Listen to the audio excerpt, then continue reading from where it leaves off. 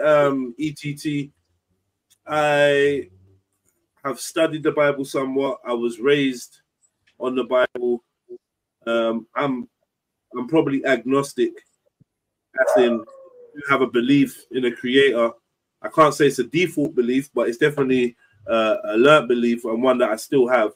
But to put my money on exactly who it is, exactly which doctrine it is, I'm unsure of. So for that reason, I'd say I'm agnostic. You want me to help you figure it out?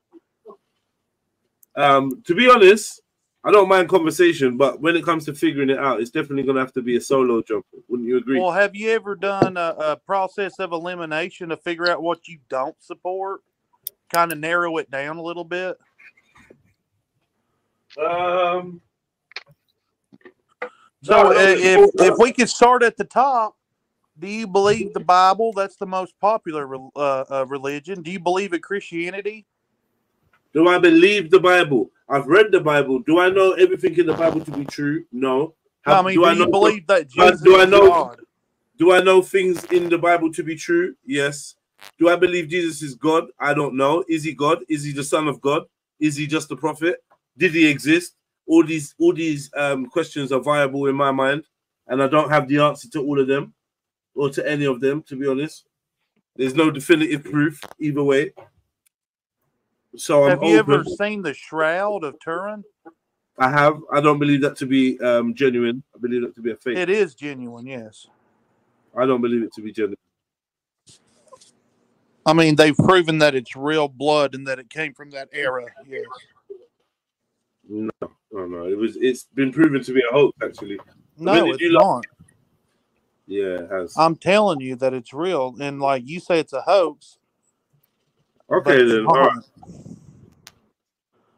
So anyway, so we know the Shroud of Turin. Sorry to interrupt you. Even if the Shroud of Turin is real, what does it prove? It just proves that, well, basically, Jesus was a real man, that he existed. Don't see how you can prove that based on a bloody cloth. Because the cloth was found in the tomb. Yes. Said who? Who said it was found in the tomb? The person who found it. And it was just left there for all that time. If I found a blanket in my room and I say, hey, I found this blanket, are you going to question me? Of course. You know how many Turkish women produce bloody cloths on their wedding night?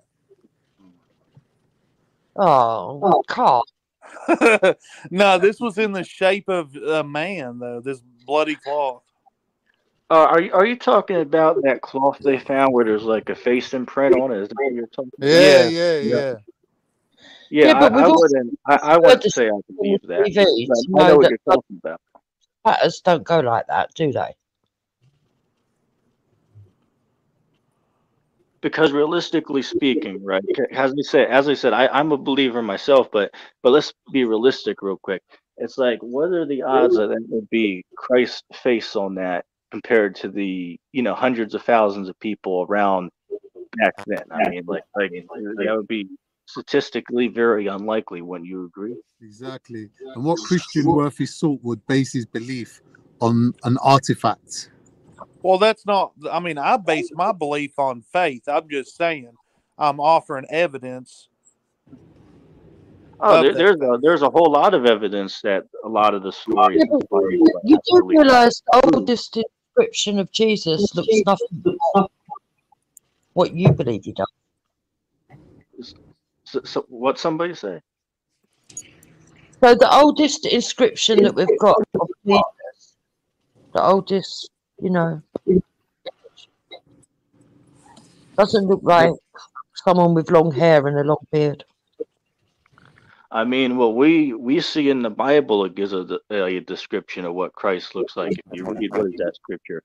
Revelation chapter 1, starting at verse 13 down to like 16, it tells us what he looks like. It says his head and his hair was white like wool, and his feet were like burned brass. So I would take that to say that Christ was a dark-skinned man, and he had white like hair according to that scripture. So that's where we see a depiction of what Christ looks like in the Bible, in the New Testament. Well, let's just leave that there for now. So moving on. So this one's Bible, right? Shut up, Beagle. Sorry, my Beagle was barking. So what about Islam? Do you believe that? Can we rule Islam out? Can I draw a strike through Islam? No. Why? Why not? Like, if you don't believe, you have to believe the Bible before you can believe Islam, because that's the Quran is after the Bible. Are you doing a tour of world religions and like going through them one by one? No, I'm helping. I'm helping Trill. My brother, what's Christianity got anything to do with Islam? I'm helping him by process of elimination find a better direction to vent his faith. Explore the journey. I wouldn't try to convince you of Islam by disproving Christianity. I don't think. No. I'm just saying. Let's see. Do you believe anything about Islam? Yes. I'm a Muslim. Oh, yeah. Why though? Why? Yeah, You're why? asking me why I believe what I believe. Yeah, it's a belief, isn't it? There's no why for. I don't think you have to justify what you believe. But then people just asked me to justify it, and I said, "No, I've not asked you." No. This is what Christians do. This is what Christians do. You got no one's asked you to justify your belief, bro. I'm just saying, why would you base it on a piece of cloth? Yo. I'm driving right now. You just got caught. My bro, are you feeling well? Are you feeling all right? You just got caught. You asked me to explain the Shroud of Turin. All right, calm down, guys. Calm down. Explain what I believe. And now I've not asked you to tell me why you believe in Christ. Yeah, you could believe in Christ, but why would you base your belief on a cloth or an artifact? I'm just, dude. Like, I just asked you why you believe Islam. You're like, cause it's my belief. It's a belief. What do you mean why? Wait. It's a belief. What you mean why, bro? It's a belief. There's no why to it. It's a belief with the cloth. What you mean why, There's no bro? why to it, bro. There's no why. If I could just interrupt for just a second. Nah, a belief is a belief. There's no why to it. Why do you choose above all others? There must be something about Islam that's different. That's what he's asking you. Wait. No, it's exactly I'm a little bit confused. I believe in it. Somebody clear this up for me real quick. I'm just a little confused on this. Whoever said someone why they believe. Why do you believe the Earth is round and you don't believe it's flat? Why do you believe that? Hold on, gone. Yeah, but then she'll give you reasons. It's the thing. It's like they're just asking you for reasons why you believe what you believe. I'm just saying, I personally am of the position that your belief isn't something that you can reason. It's not reason, it's a belief. I thought Muslims one second. That would make it blind. You don't want to just be believing blindly. You want to believe for a reason. You want to have reasons to back to that you've come to that belief. You don't just believe things for no reason.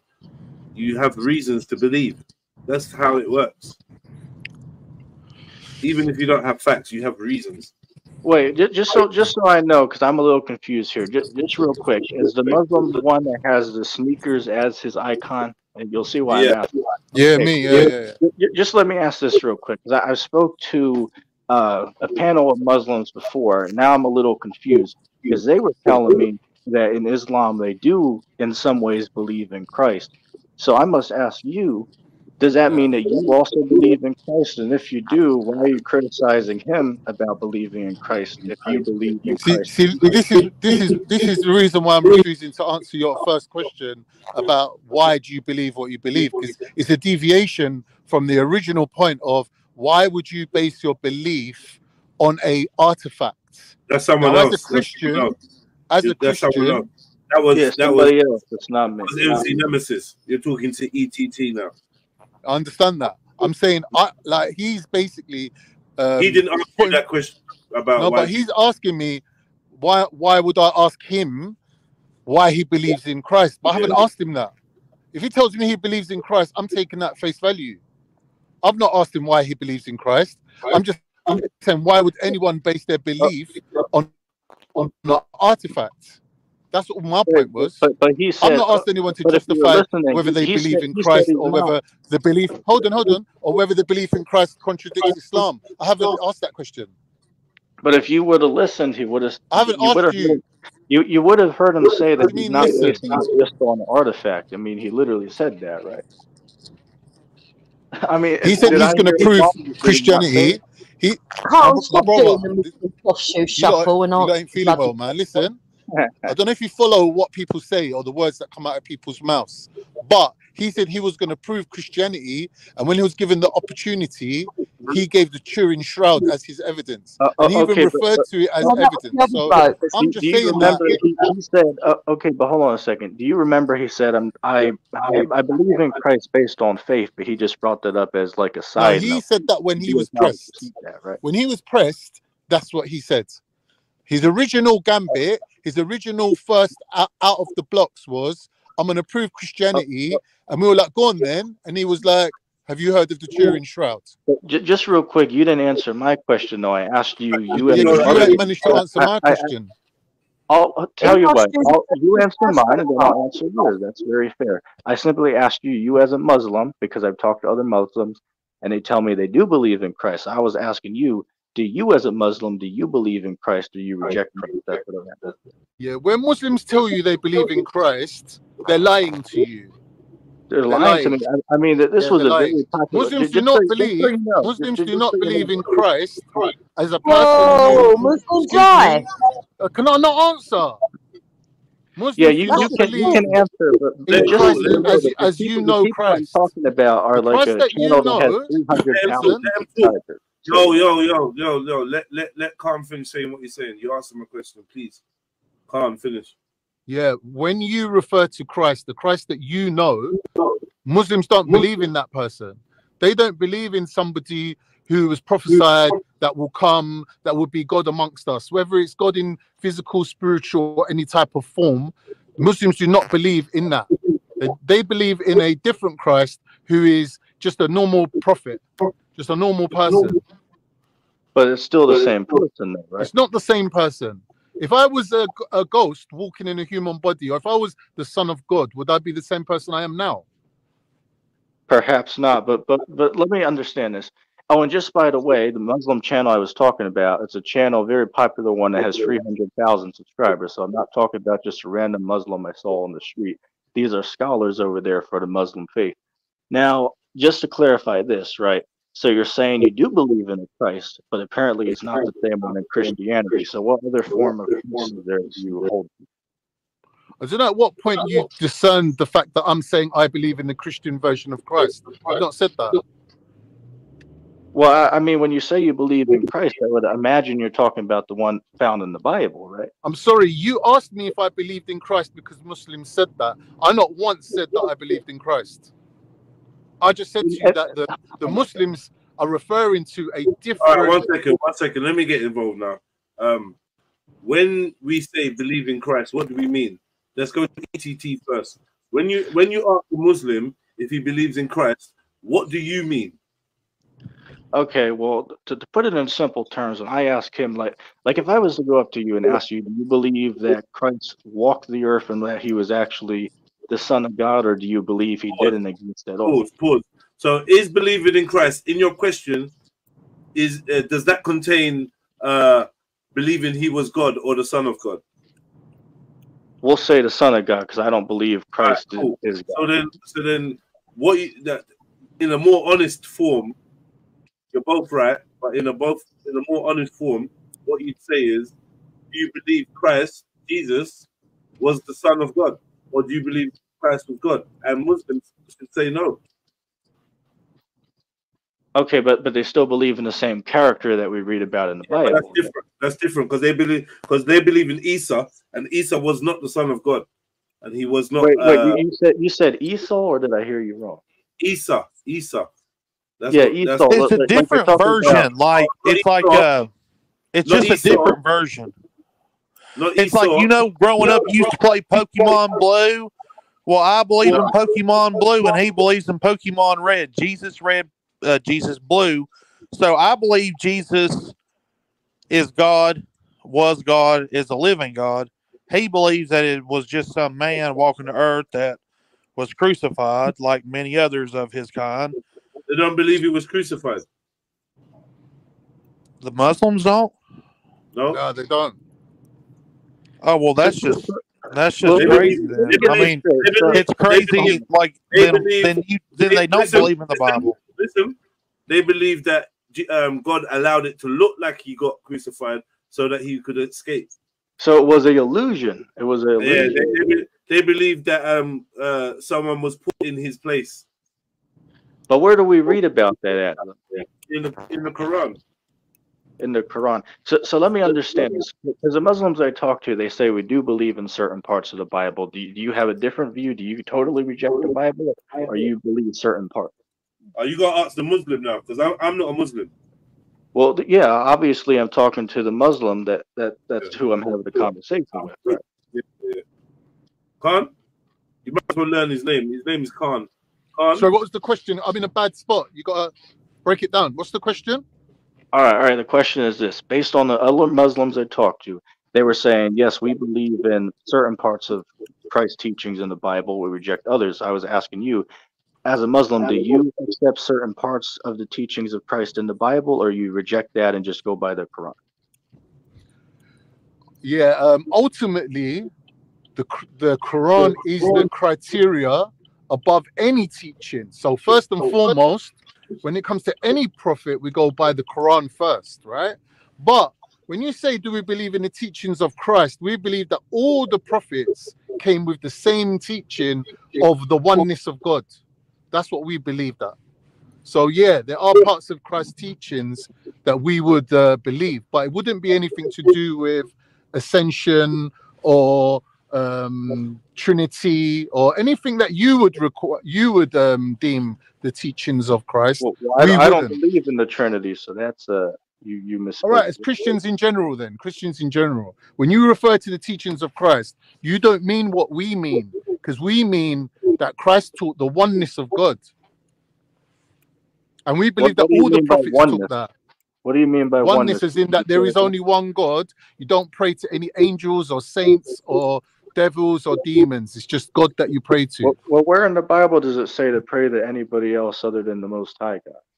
But it was a practice, wasn't it? It was a practice amongst people going back to, previous times.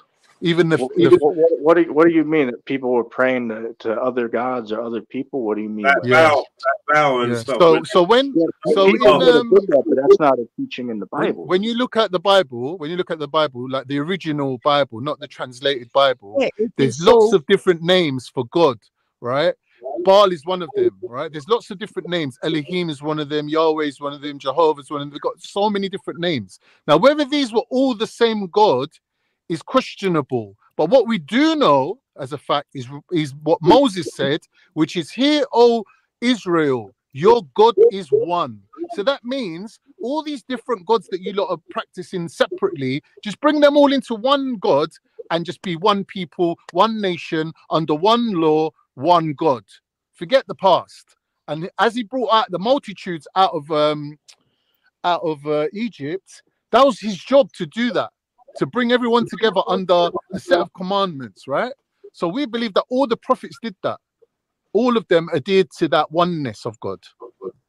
So where does Christ teach differently, though? That I don't see where you get that from. Because based on my understanding, Christ himself didn't teach that, but the church fathers that basically dictate Christianity over a couple of hundred years arrived at the conclusion that there was a Trinity. That's the conclusion that they arrived at over a couple of hundred years of meditating on what they had in their hands, what evidence they had. Okay, but you can't prove it that Christ taught a Trinity. So I'm struggling. No, I'm not saying that Christianity is derived directly from the teachings of Christ. I'm saying that the church fathers also had something to do with it. But I can prove it. But just so you know.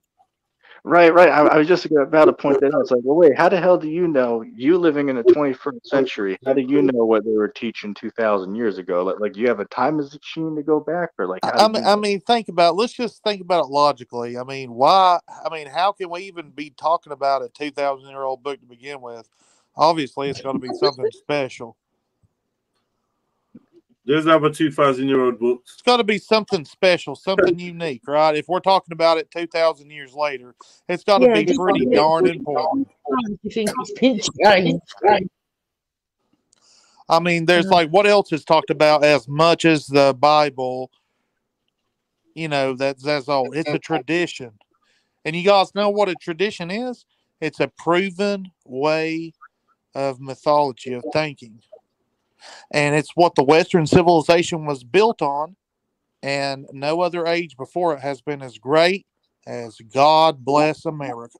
Well, that's a big fucking con. That's right. Oh, yeah, because back. Okay, what age is better? We have cars and airplanes here. Including our time and everything else came from the Mesopotamia region. You're living in the best time period. There's a good chance you wouldn't even live back then because no infection, disease, all kinds of stuff. So you better thank God that you're alive in this period, because statistically you would be dead in another period. So you better thank God every day for your life. We're talking nonsense. So there's a good amount of proof to suggest that in ancient times they had a way of curing through operating, but also through harmonies and frequencies. Yeah, that's BS. It's, what are you talking about? Harmony? What are you talking about? Well, I'm talking about that they say that there is certain resonances that can actually heal the body. Yeah, well, like I said, I mean, do I believe that there's certain rhythms that influence people? Yes.